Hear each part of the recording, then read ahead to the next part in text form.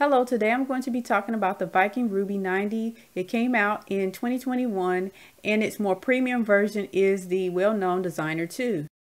Let's start with the positives. You have 12 inches to the right of the needle and 5.5 inches of height in that throat space, which is a lot of space for doing both sewing and embroidery projects. You get a larger bobbin, which means that you have to change out the bobbin less frequently.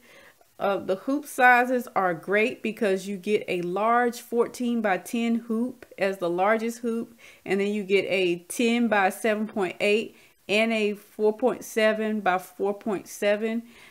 Those hoops are snap-in hoops, but you also have access to purchase magnetic hoops at a later date, which I think is great. The machine also gives you access to an app called SewNet, where you can access the machine via Wi-Fi and be able to drop files on there without having to use a flash drive. And you can also check on the status of your projects while you are away from your machine. Likewise, you are able to import images and then convert those images to embroidery files that you can then stitch out. This is more of a common feature that is found on a lot of embroidery machines now, but nonetheless, it still is a wonderful feature. The machine also has 2 USB ports, whereas most sewing and embroidery units only have 1. According to the brochure, there are 6 alphabets, 800 stitches, and 650 built-in embroidery designs. The machine comes with a fully automatic needle threader, and you also have changeable needle plates. One is a straight stitch and the other one is a zigzag. I have spoken a lot about the positive features about the Ruby 90. Now let's get into some of the negatives of the machine. And before I get started with the negatives, please nobody get offended in the comments section. I'm just trying to give a well-rounded review here. Retailers don't typically share their pricing, but I was able to find out some details about the pricing. Their retail price for this is $14,999. Last week the sale price was $12,499, but this week the sale price is $11,999 at the location that I went to. If you were to trade in an existing Viking embroidery and sewing machine, then you could get the machine for $10,000. I think that it is an extremely high price for a sewing and embroidery machine, especially one that is really considered for home use.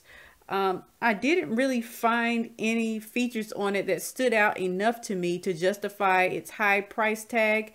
This is not a comparisons video. However, I cannot help but to think about the Bernina 770, which is also a machine of a higher price tag. That particular machine has a built-in walking foot, and it also has a free arm that can be used while doing embroidery.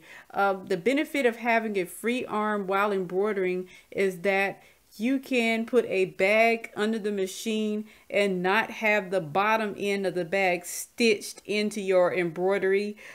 Instead, it stitches out beautifully, and you don't have to worry about pinning the bottom end of the bag out of the way so that it doesn't get stitched together. The Ruby 90 does not have that feature.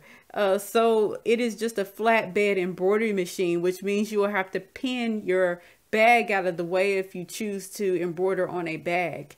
Also, it does not have a built-in walking foot, which is a major downside to me if you are going to be using this machine for sewing.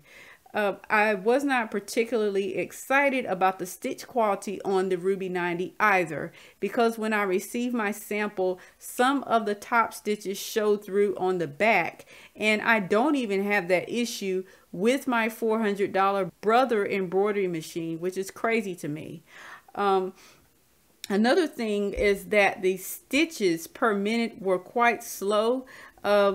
The manual says that the machine will stitch up to 1,000 stitches per minute, but both times when I went to demo this machine, I asked the reps what speed the machine could go to, and neither one of them seemed to know, which I found quite interesting because the machine stitched out very, very slow. And on screen it said that the design would take 3 minutes to stitch out, but it took far longer than 3 minutes for it to stitch out because I was actually looking at my phone and timing it as it was stitching. Ruby 90 is not one of my personal favorites because it is expensive and I don't really see any features on the machine that justify the price. However, if you are able to get this machine at a discounted price, then I say, why not? If you are a business owner, then I really would not recommend getting this machine because it would be far too slow for you. Instead, I would recommend getting something like the Happy Japan Journey, which is around the same price range. And then you could also get a home sewing machine to use for your regular sewing, and you would still come out in the same price range. And you would have a multi-needle machine that goes much faster and is more capable for your work. Also, there are a lot of Chinese multi-needle machines out there as well.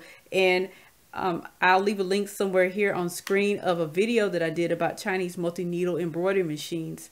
Well, I hope that this information was helpful to you in deciding whether or not to get a Ruby 90 sewing machine. So with that, I will say, I hope you enjoyed this video. Please like, comment, and subscribe to receive more sewing related content.